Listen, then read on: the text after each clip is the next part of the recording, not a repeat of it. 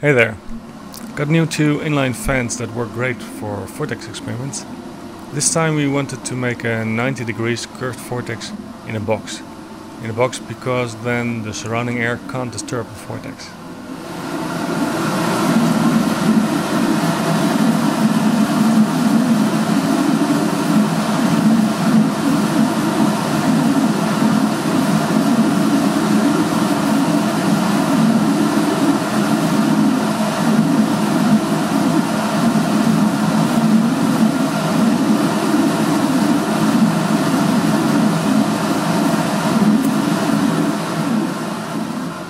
Cool thing of a vortex in a box is that there are no blowing fans needed to feed the rotation.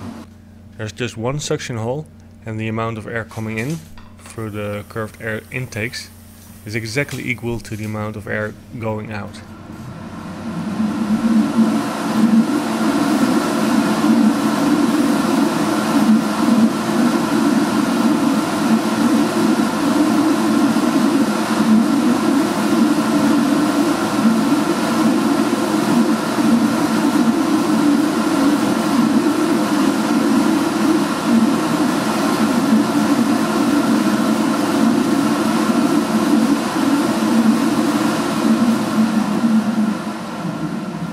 Note that the curved air intakes have a honeycomb in them to give the incoming air the right direction.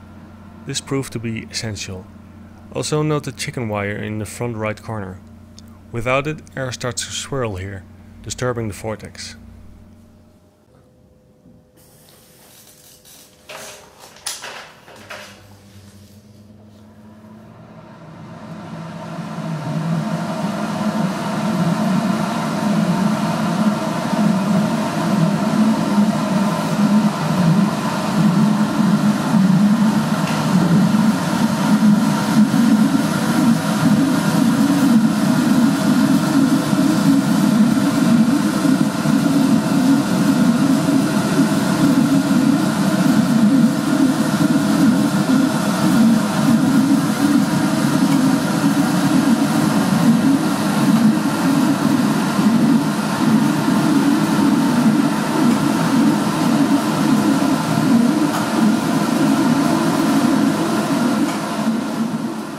As you can see, the vortex isn't steady.